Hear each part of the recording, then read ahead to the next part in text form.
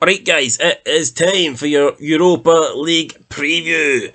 Two Scottish clubs remain in European competition. Both the Old Firm Rangers and Celtic will be playing big games tomorrow in the Europa League and Europa Conference League respectively. Rangers hosting Borussia Dortmund in Glasgow, and then Celtic flying out to Norway to take on BODO GLIMT. Both ties relatively still in the balance, albeit it's looking a lot better for Rangers than it is for Celtic. That is for sure. We'll talk about the Celtic game first, because the Rangers game's the big game. We'll save that for last. But boy, did I get both my predictions wrong last week. So yeah, let's start with Celtic. I thought they would win 3-1 last week at Celtic Park against BODO GLIMT. It didn't happen. The score was 3-1, but not the way I predicted it. And it was the visitors that, in fact, came away with the win and the 2-goal lead. Now, I think the only thing that is probably saving Celtic here is that away goals don't count. So even though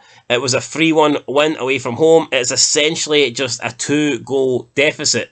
Doesn't matter whether it was 3 away goals or not. Celtic are only 2 goals behind. If they can get a 2-0 away win tomorrow, then they will be able to force extra time. So that's probably the Celtic's best hope of getting back into this game, to be honest. This will be only the second competitive game between both sides, and the first tie was the first time these teams had ever met, which is fair enough.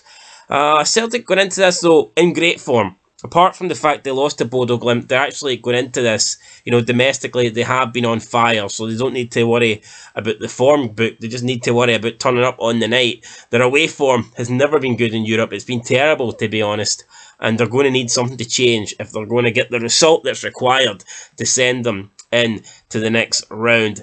BODO GLIMT, in terms of injuries, they are doing absolutely great. They have nothing. They have got a full team to pick from, apart from the suspended Nikita Kakin. But apart from that, it's a full team. They can pick whoever they want. Unfortunately for Celtic, not quite as lucky. We know that Kyogo Furuhashi still isn't going to make it. He's still injured, as is Davy Turnbull. Two huge players for them. Albion Ajeti still unlikely to feature. It is doubtful he will play, but again, it is doubtful he would make a difference. Let's be real, guys. Albion Ajeti is hardly the main man at Celtic Park, so I don't think missing Albion Ajeti is a big deal. But yeah, Celtic really could have done with Kyogo Furuhashi and David Turnbull, but they don't have them. As for the Celtic lineup, what can we predict Celtic to line up?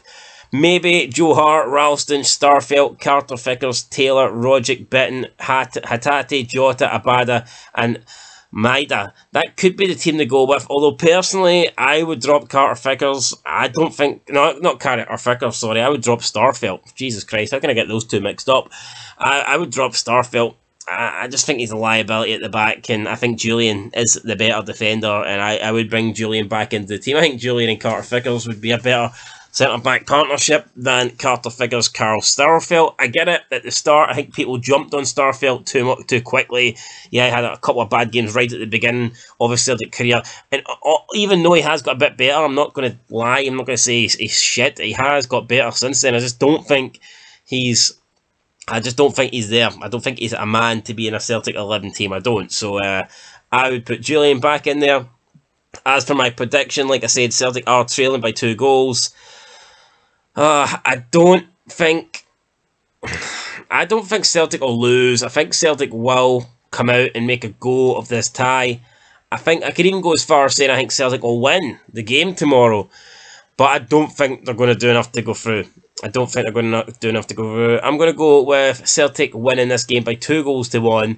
I just can't see them overturning the deficit. Their away form is terrible. I will give them the benefit of the doubt that they can snatch a win tomorrow, but I don't think it's going to be a big enough win to get them into the next round. So unfortunately, guys, I'm going to say Celtic 2, BODO GLIMT 1, with BODO GLIMT advancing into the next round. As for Rangers, unfortunately for them, the away goal sort of worked against them, because they could have had 4 away goals from that massive victory in Germany, but they don't. Again, just like Celtic trailing by 2 goals, Rangers are only leading by 2 goals. Away goals do not count, so if Dortmund can win 2-0, they're right back in it, and just like that, things will be level. So when you put it like that, I mean, it's not like Rangers have got this game done and dusted. You know, this game is still, it could go either way. Rangers losing even more ground on Celtic in the league, probably not coming into this game, and you know, in the best of form, probably not coming into this game with a shitload of confidence. But I'm sure they'll take confidence for beating Dortmund last time 4-2. Not many teams can do that. As for Dortmund, they bounced back at the weekend with a 6-0 win against Borussia Mönchengladbach, who are a solid team. So it just goes to show you how good Dortmund can be when they beat Mönchengladbach by 6-0. Rangers' recent result, a 1-1 draw against Dundee United. So, you know, if the weekend's anything to go by, this should be a cakewalk for Borussia Dortmund, but I'm not sure it will be. Team news, Rangers should have majority of their squad to choose from. Only players that are really not going to feature are Hadji, who we know is pretty much out for the rest of the season. Balogun is doubtful, but apart from that, Rangers should have a full lineup of players to pick. And for Dortmund, it's undecided yet whether or not Haaland will be back, and he could be the difference maker if we're being completely honest here. Having Haaland back could be the difference between Dortmund getting back into this tie and winning it, or Dortmund losing it. So we'll see what happens. If Dortmund, it's hard to make my prediction because I don't know whether Haaland's going to be able to play or not. So it is hard to decide what I think is going to happen. Because like Haaland, you know, arguably the best striker in the world. It's, you know, him playing makes a massive difference. Although they didn't have him at the weekend, and they still managed to win 6-0. So it just goes to show you that they're by far not a one-man team. You know what I mean? They're more than that, 100%. As for Rangers, how will they line up? Predicted lineup's going to be Al McGregor, Tavernier, Goldson, Bassey, Borna Barisic, Ryan Jack, John Lundstrom, Arfield, Aribo, Kent, Morelos. Personally, I would have Jack and Lundstrom in the middle of the park. I think they've got a good partnership going. They seem to be playing well.